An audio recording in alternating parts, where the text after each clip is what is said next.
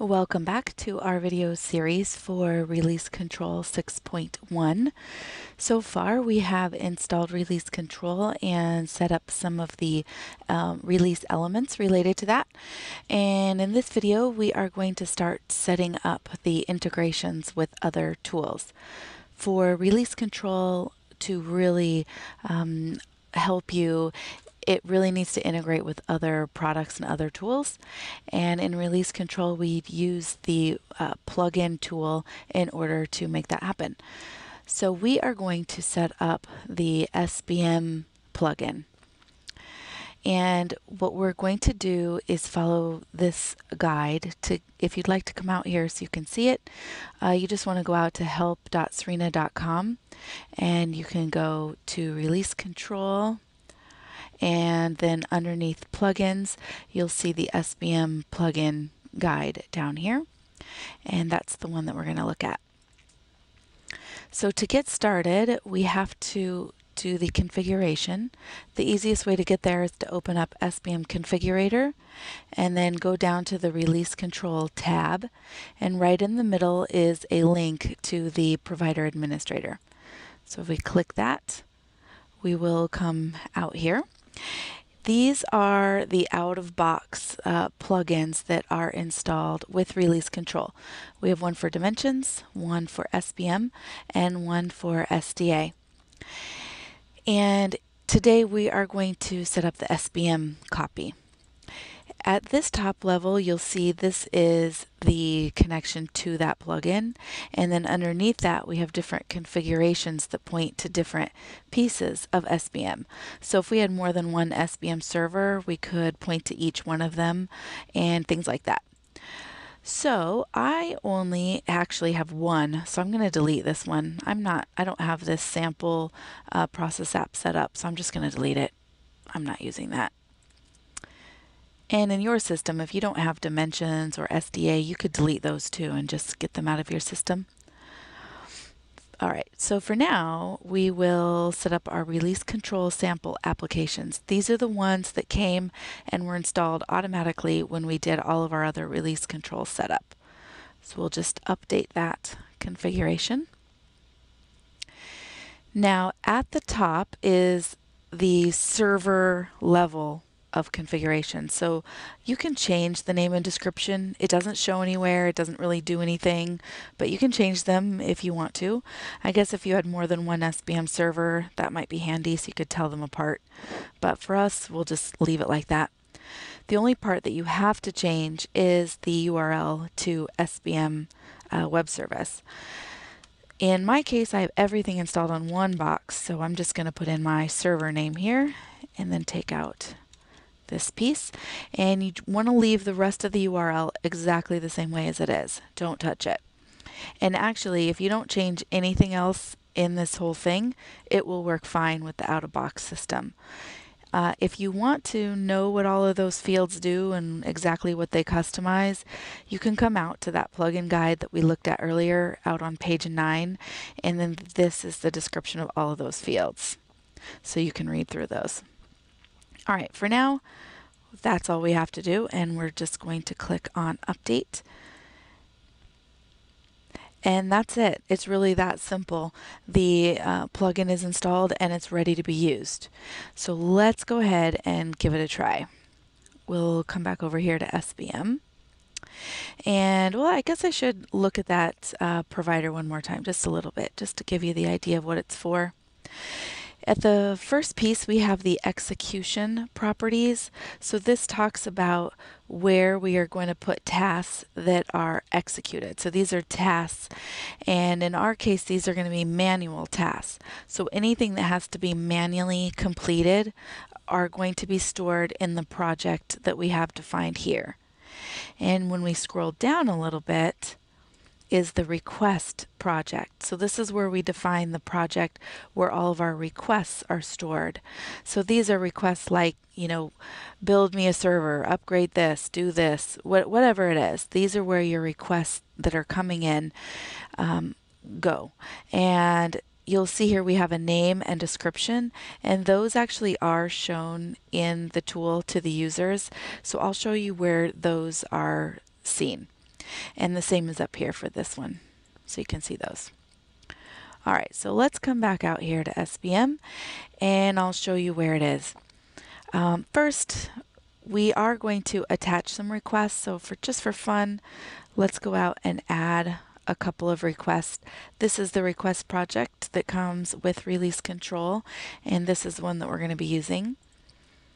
So I'm going to jump out here and just add one. Let's see, my sample request. And I think I already have a few out there, so I'm just going to stick a number on this one. Okay, and we'll say submit. All right, so that's out there. All right, so let's try to actually use our plugin. So I have an example release package started. If we open that one up, we can see it. All right, so on the request tab, that's where we can link to the requests that were created earlier. So this is basically explaining, why do we have this release package? Why are we doing a release? What's happening? So that is what we're going to link to our release package. So we're going to edit our list of requests and we'll say plus. Now over here, I could have requests that come from dimensions or release control. Right now I don't have dimensions set up, so we're just going to stick with the release control sample. If we jump over to our configuration, you'll see that those are coming from our dimensions and then from our SBM integrations. All right, so I'm going to use our sample one. Oh, one more thing I forgot to point out while we were here. This is the name that we saw earlier, and you'll see the tooltip that popped up. That's the description. So that was inside of here. In our request area, this was the name and this was the description in the pop-up. So that's where those show.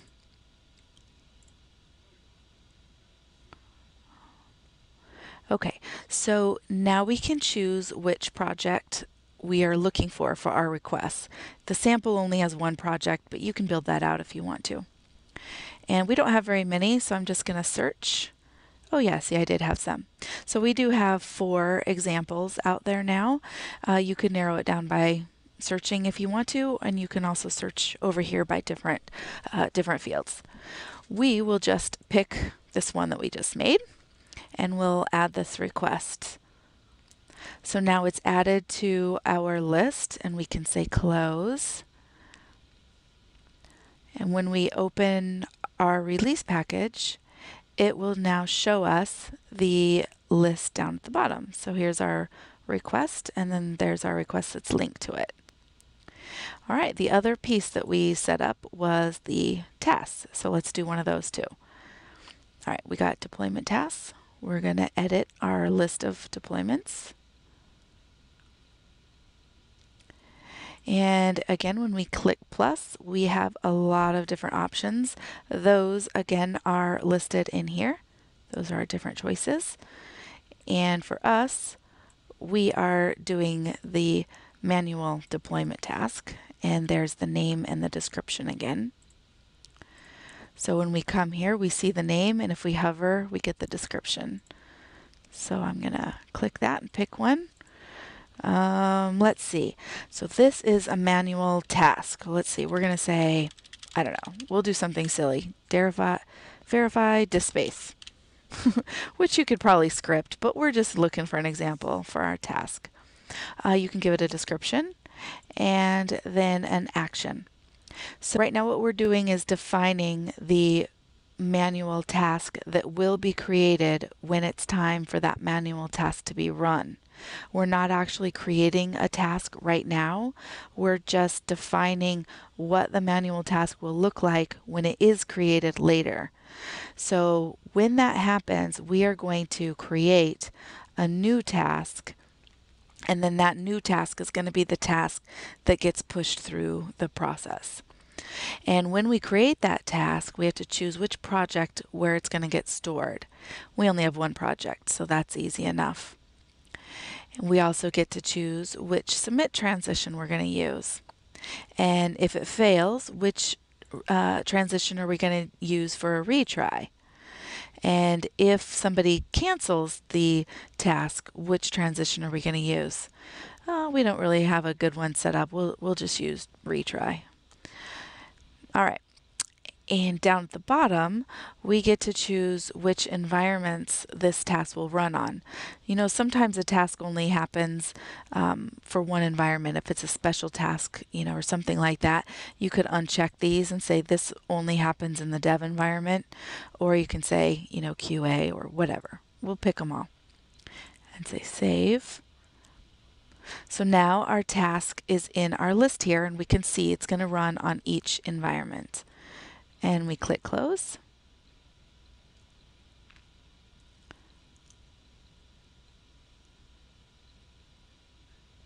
And our release package now has our task in here. So that is the basics of it. That's how it works. And if you want to, I guess we could show you how the task happens too.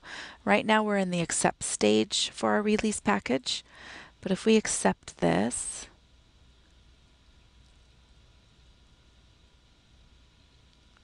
okay, now we're in our ready to deploy stage. Maybe, and we can see it's going to go to the dev system, right? We can say go. Let's start our deployments. Right here, it's creating those tasks and getting them ready. We refresh, we can see it here. So we can see that our task is going to the dev environment and it's pending. It needs an action from us before it can continue. So if we click on it, this will go out to the SBM system that we configured in our plugin over here.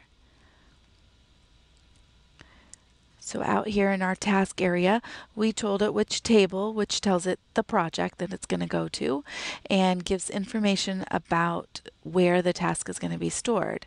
So now when that opens, now we're actually in the task itself, and we're in the pending state. So if we start our task, and we're going to say, okay, who's going to work on this task? Dan can work on it. Now, since I'm an administrator, I can push this task right on through. So I'm just going to say that it's complete. Okay, and it's done successfully. Now, if we go back over to our release package and refresh, we will see that the package is complete. And we'll see it still thinks it's deploying, but if we refresh, it will come back and it will tell us that our deployment is complete. So now we're in the dev environment and our deploy is complete. And we can keep pushing it on through the system. But the point is, down here, we can see that our task is here. It shows it's completed, and we can see the execution date and time. All right, so thank you for watching. In our next video, we're going to set up the Dimension CM integration and get that one working. Thank you.